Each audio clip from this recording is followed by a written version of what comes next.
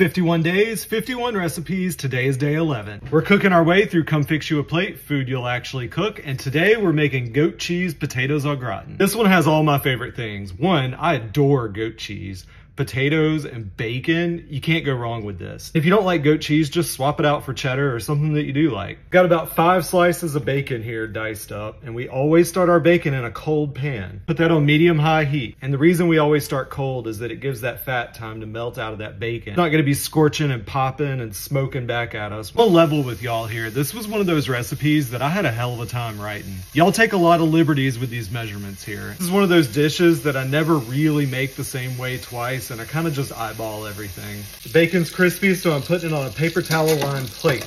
I've got a good bit of bacon fat in here, but I'd like a little bit more fat. So I'm gonna throw in maybe about a 1/4 stick of butter and 1 shallot that I've diced up very fine. Melt this butter down and cook that shallot just for a minute. It's not gonna take long. If you've never cooked with shallots before, don't let them intimidate you. It sounds really fancy, but all it is an onion garlic clove. All right, this shallot right here is their illegitimate love child, and they ain't no better than you are. All right, let's put some flour in, and you already know what we're doing. We're making a roux for a cheese sauce. So we're just gonna cook this for a couple minutes to get that raw flour taste off. Now the cookbook calls for chicken stock. I don't have any. We're gonna use water, and I'll just add some bouillon. I'm gonna switch to a whisk. Throw in some heavy cream. Oven's preheated to 400. Heat should be all the way down on a simmer at this point. I got some better than bouillon I'm gonna put in. Season this up however you want. I'm gonna put some garlic powder in, some black pepper, some salt.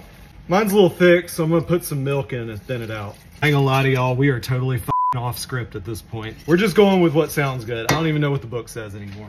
Let's get our cheese going in here. So I've got 2 little 4-ounce blocks of this goat cheese. Now, like I said in the beginning, if you do not like goat cheese, use whatever kind of cheese you want. The premise for potatoes au gratin is the same. We're just gonna go low and slow and whisk this around until it's nice and smooth. This is an 8-ounce block of Gruyere cheese. Now, I always put half in my potatoes and I put the other half over the top, but today I wanna do a breadcrumb topping. So I'm just gonna put half in, and I'll just bag the rest of this up and keep it in the fridge. That'll be good on a turkey sandwich or something. All right, bacon's going back in. I've got about 1.5 pounds of these little baby red potatoes.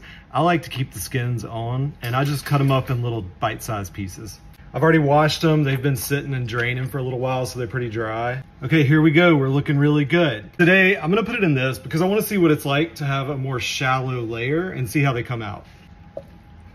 This is looking really good already. For the crumb topping, I'm gonna melt a stick of butter in the microwave. In this bowl right here, I've got equal parts panko breadcrumbs and Parmesan cheese. And a lot of y'all ask me where I get this Asiago and Romano Parmesan cheese. I get this in Walmart, and I get it over in the aisle by like the pasta sauces and the pasta and stuff. I put parsley in here just because y'all know we like to feel cute. Don't put all the butter at first. Let's do maybe half and see how it looks.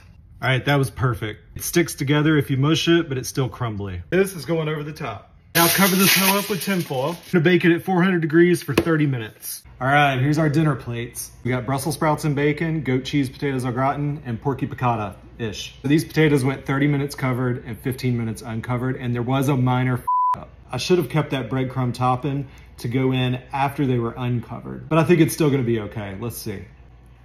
Oh my God. And I ain't mad at that breadcrumb topping. Holy shit.